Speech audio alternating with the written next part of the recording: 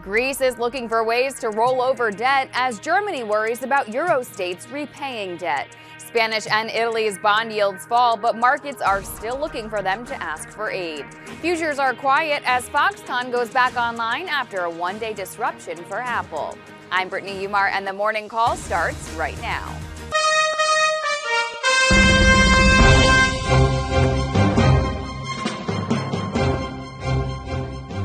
Good morning. I'm Scott Redler, Chief Strategic Officer of T3Live.com. And I'm Brittany Umar with theStreet, and together we bring you Morning Call. So European debt crisis concerns are back in focus and have been weighing on U.S. markets. Futures are up a little bit this morning. So Scott, tell me, how much do the headlines concern you?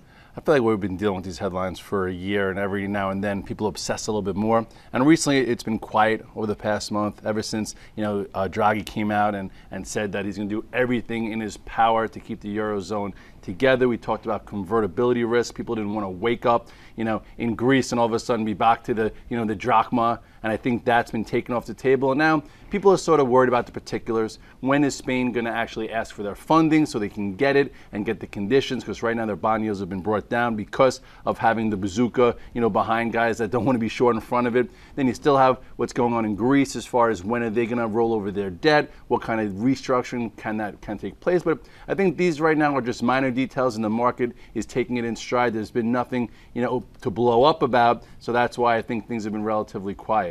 And the S&P is still holding above key moving averages. So what does that signal to you? It signals to me digestion. Some bears out there are saying stalling. They've said that the last 2 times. And obviously, as you go higher, you're a little bit more prone to a pull-in. But it's the same type of pattern that we've been in. And if you look here at the chart of the S&P, you will see, just say, taking a macro view, ever since that low on October 4th, we've been just on a methodical uptrend where low, higher low before we peaked.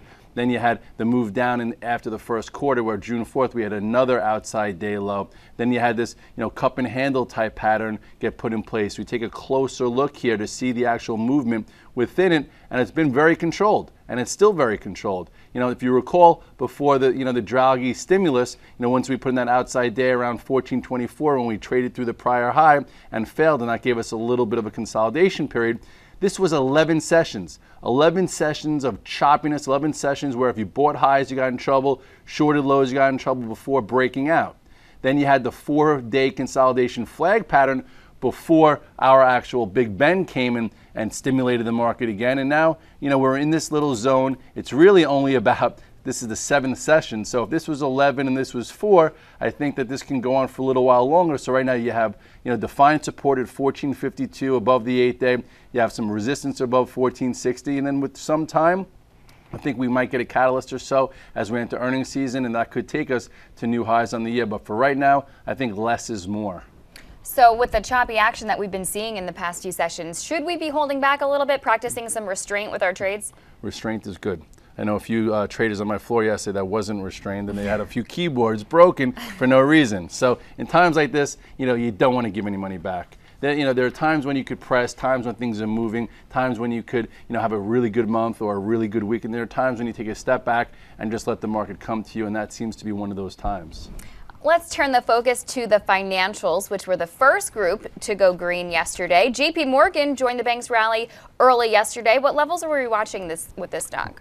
Well, first, before we get into JP Morgan, I just want to show the XLF because, the financials have been, even though it's a laggard group and it's been lagging for the past few years, in the last 3 months, it's given us a lot of clues on action.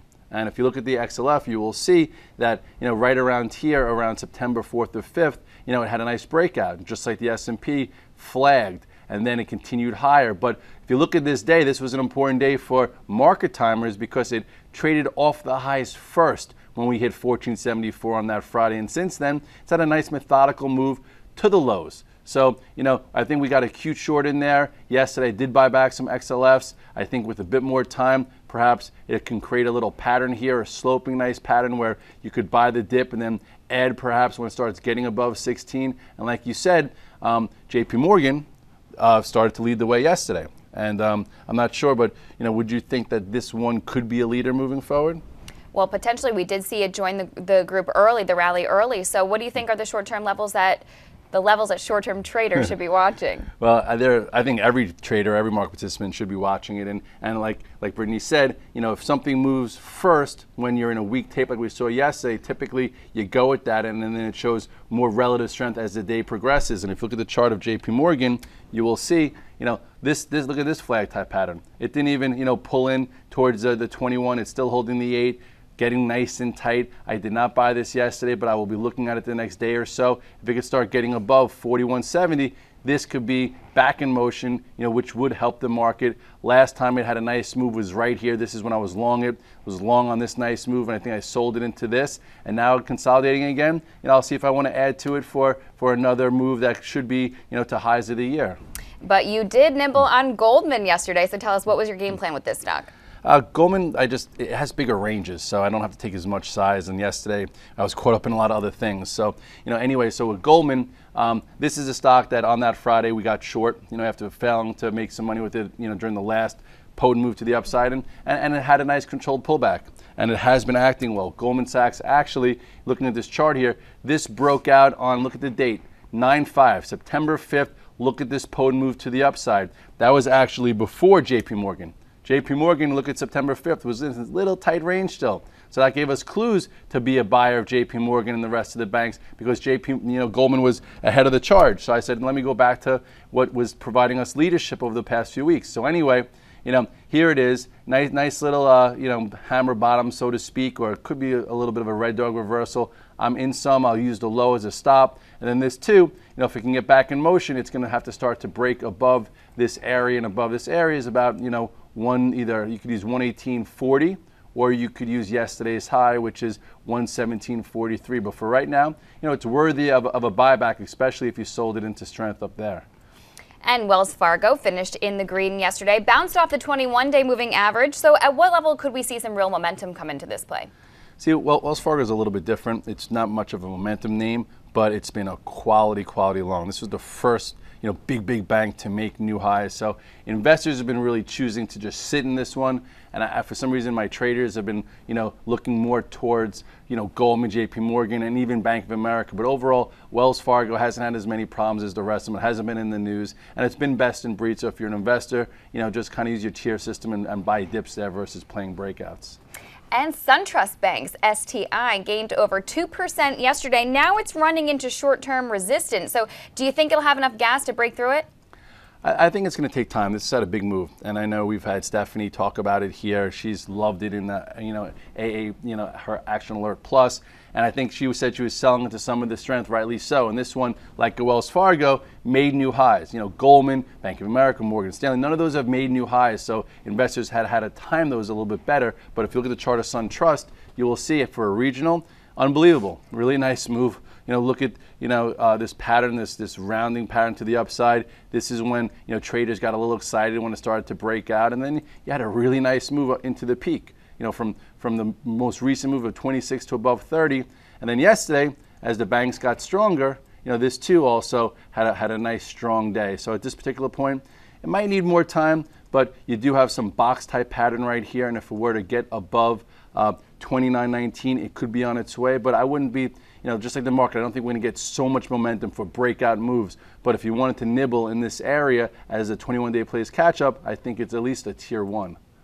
And then there's Bank of America, who closed in the red yesterday. Are you expecting more selling pressure on Bank of America? You know what? After this, 7-session consolidation, it's still above $9. So I think it's breeding some confidence. We've had buyable patterns in it. I was on Bloomberg. I think sub $8, giving a call spread that got fulfilled. It was supposed to be fulfilled in December. In September, just like most of the market, it met a lot of our projections earlier. So you have to figure out what the new projections are if you want to make new ones, or you just want to. That's, I think, what's going on in the market now. A lot of people that were involved for a rally saw where their projections were and got out. Now they're either sitting pretty and they don't have to do anything, or people missed it and they're waiting. So it's like that push-pull. But anyway, you go to Bank of America, you look at the chart here. Overall, this too has been trading very well technically.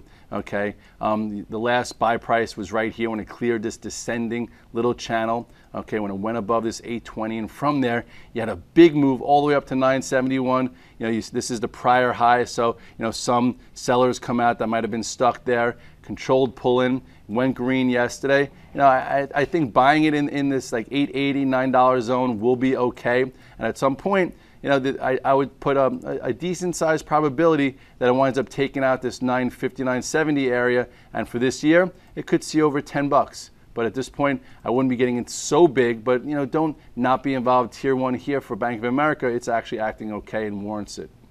Coming up, we're going to go in the trenches with high beta tech. But first, a quick commercial break. We'll be right back.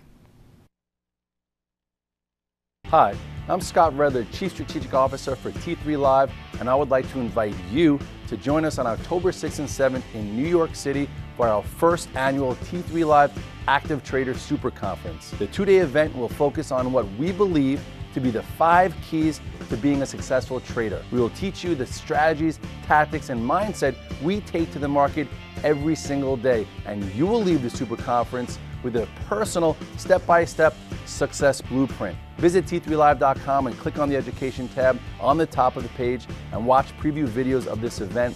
Seats will fill up quickly, so be sure to reserve yours today. My colleagues and I look forward to meeting you. Have a great day.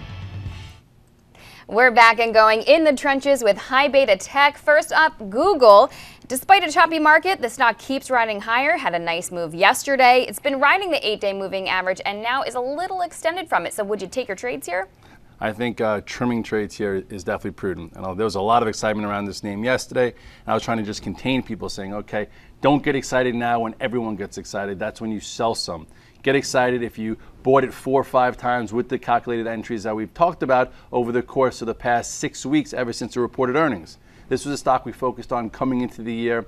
First and second quarters were a little choppy. You might have even lost money trying to trade it, but then if you stayed the course, looking at the patterns, you got paid handsomely. And if you look at the chart here, after this quarter's earnings, which is right around here, this was your telltale that Google was back in vogue when it broke above this downtrend, held above 600. Here is entry number 1 at 625, entry number 2 at 645. This was the high of the year, so it's always good to buy through there, especially if it holds. Went through, held right around there, and then pow. Last buyable strategy was right around the, when it pulled into the 21-day moving average and held, and then you could have added as it broke above this high. So at this particular point, here at 750, after an enormous move like we've seen, even if it goes higher, I don't want to see you initiate a new position. I'd rather see you take some off the table, and we'll look for another setup in it moving forward. And shares of Apple did slide yesterday upon news of the Foxconn plant shutting down and disappointing iPhone 5 sales. Kind of crazy to call over 5 million units disappointing, but there were analysts looking for 10 million. So do you think we'll see more short-term weakness in store for Apple? I think we could see like another day or so of people trying to figure it out. I know that expectations start to go to 8 to 10 million and they've reported 5 million. Some people are saying it's really 5 plus 2 because of the pre-orders, which is 7. And most sell-side guys I know, they were at 7, 8 million, so they can't, the excitement that others create or some irresponsible big numbers that weren't met, you can't really fault the company for it. The problem is that the demand is exceeding the supply. So yesterday you had a perfect storm also, like you said, with Foxconn, riding. Who knew if they were going to be out of work for a week, a month, a year? It was a day. So I do think Apple will get its footing. I do think there's some good news that should be coming out over the next week or two as some of the supply gets out there. I know I want my phone. I still didn't get it. My wife wants her phone. No one even wants to deal with these lines. I even talked to my tech guy who should have got me on order anyway, Ruben, and it hasn't come in. So with that said, there's a lot of pent-up momentum. I do still think that this iPhone is going to be like what Cabbage Patch Kids were to the 80s, for this holiday season. But, the market likes to, just punish some chasers, punish people that want to get involved at milestones. So we'll see where we hold. And if you go to the chart, which is what I follow and not the rhetoric out there, if you remember after missed earnings, this was like your first buyable pattern as it went into the gap. Was fast, fierce, showed you that this gap had no power. Then you had a nice move above 620, a nice move above the 644 highs, consolidated again. The day that they introduced the iPhone 5, they typically like to sell it. They sold it actually 2 days prior. So this was your re-entry.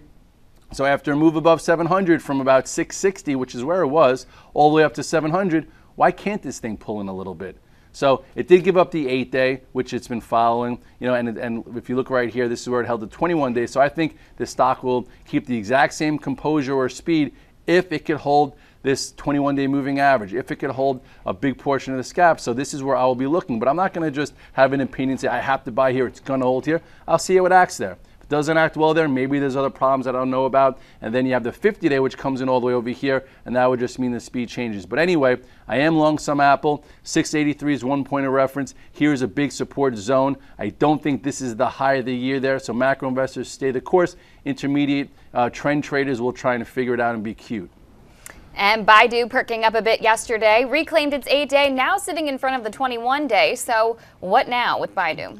This stock's been broken and in a void for the past, I don't know, like 2 months almost. There is like a cute setup. People say, Scott, why do you say cute setup? Okay, typically it's been a cute short, because when the trend is up, that's the way you're supposed to trade. That's where the big money is being made. If you want to make cash flow, you look for a cute counter trend move, and that's what we saw there. So with a stock like BIDU that I think is somewhat broken, and you're looking for a laggard type trade off a bottom level, I call it a cute trade. So if you look here at the chart of BIDU, there is opportunity for people that aren't trapped. You have this small descending little channel here, or little area. So it did come off the lows, showed a little commitment. Yesterday was strong. I guess people were also probably scared to be short because of the massive move Google had. So I would say above yesterday's high of about 113.75 or 114, you could see some follow through, and then the moving average comes in around 118, and then here's 123. So it is worth a look. I'll be looking at it today. I'm not long BIDU, but if we could clear this area, maybe we get a cute trade, to the upside. But macro investors,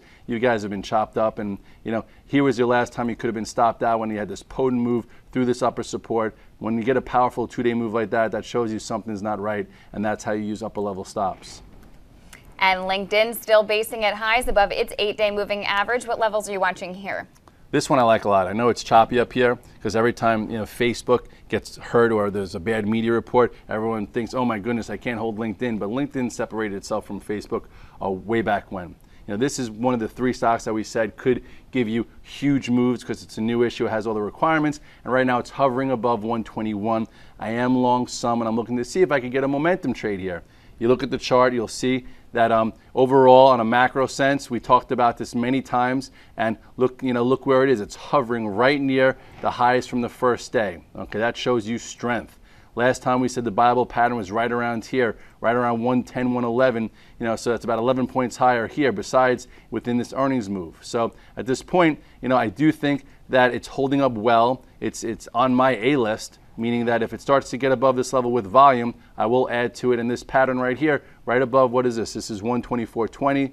This is 125.50. It's got to get above 125.50 with volume and then hold above it to show some commitment to get that momentum trade. So we'll see if that happens in the next few sessions. Well, speaking of Facebook, not looking so pretty, giving up all key moving averages yesterday. Where's the next level of support? Ugh, Facebook. Every time it looks good, someone writes some kind of note and it gets bashed. And I know that we've talked about a strategy here. We had almost 4 Bible strategies that paid you pretty well. So even if you were lighter coming into yesterday because it was acting decent on Friday, it still hurt. And I know myself, Sprung, some of the guys, we still had some Facebook because it was warranting us staying with the trade. And then yesterday, we got blindsided, and you had to either salvage it or stay with it. And if you look at the chart of Facebook here, you will see, down here at this level, it was a nice calculated buy. Remember when Zuckerberg said it'll be there for a year, company bought back stock, that was at least day 1 to look to see if it starts acting better. This was the real calculated buy when it went above, what was this, 1940, and then you had another buy when it cleared 2148, and then another one we talked about when it cleared 2205. So when it's flagging in this upper end, like before this day, you really couldn't see that coming. Okay, so you were allowed to be in a tier 1, and the choice was, did you salvage it or did you hold through and you sitting around? I actually chose not to sit around. I wound up getting stopped out of the majority of it, probably around, I don't know exactly where, but somewhere around here. PS, okay, it is holding this gap. So if you're still there, if you want to have a stop, I would use the low here of about 2036. That is your area to trade it against. If you're not involved and you sold into this strength, congratulations, you saw it coming. I did not. So maybe trade versus level. For this stock to be any good, it has to hold yesterday's low, go sideways, and then continue. So that's the level to trade against. All right, let's pick up the speed here with some quick hits. Las Vegas Sands, short-term downtrend controlling this stock. What levels might you be interested? This one has been going, it capitulated, flag go up, flag go up, flag go up. Let's go to the tape right here one more time. Can you get another flag? Here you go. If it starts getting above 46, I do think some traders might trade it for momentum, but this has happened so many times, and one of these times it might not be as easy, but until that trend changes, I think it's acting okay, and I think you could stay with LVS. And GLD had a small loss yesterday, but still hanging on to more than half its gains from Thursday, still holding above support. What do you think? I think that it's still above the 8-day moving average. I would not be rushing to get into it. It needs some more time to consolidate, but overall the trend in gold has been strong since August 21st. And retail, RTH broke below the 8-day moving average for the first time since the beginning of August, though short-term selling signal? Let me take a quick look. I didn't look at this yesterday. If we take a quick look at the RTHs, you will see I don't think it's something to worry about. It's provided leadership. You've had a very strong trend here. Maybe you go back to a tier 1, but overall, it's still above the 21-day. I would be more concerned if it broke the 21-day. And United States oil could not fill its bearish opening gap yesterday. So how are you positioning yourself with this name?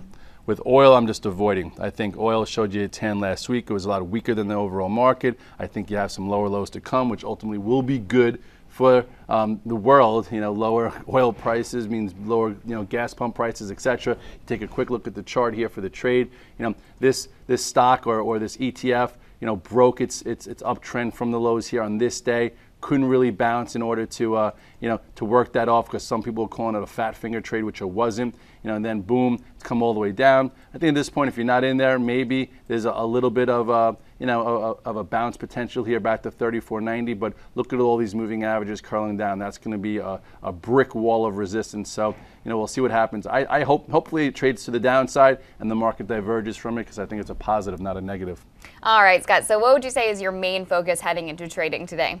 Main focus is we're on day 7 of this overall consolidation. The market has been healthy. Equity investors on every time frame has been rewarded. You still have stocks making 52-week highs. You still have stocks making spirited moves off the lows. They're high liquid names, but you just might want to do a little less for now. We're also up a lot for the year, and people are trying to figure out how to position. There's a little rebalancing going into the end of this quarter. Some people are saying that it's not chasing rebalancing, it's more like a rebalancing between equities and bonds. So we could be seeing that. I think we're going to have some new money coming in October. There might be some better catalysts. We have earnings coming on. And just realize that all stocks aren't created equal. Know when your company is going to come out with earnings. Realize if you're a macro investor and you're going to sit through it, or you want to be a trader and take some in-the-money calls or some kind of option strategy, so at least your risk is premium paid. But at this point, if someone put a gun to my head and said, Red Dog, do you think the highs of the year are in? I would probably say no. And with that said, hopefully no guns come to my head. Maybe the Bears will put a gun to my head. I don't know. I got some hate mail when I put those projections out there. Yes, let's hope not. So everybody, happy trading and have a great Tuesday.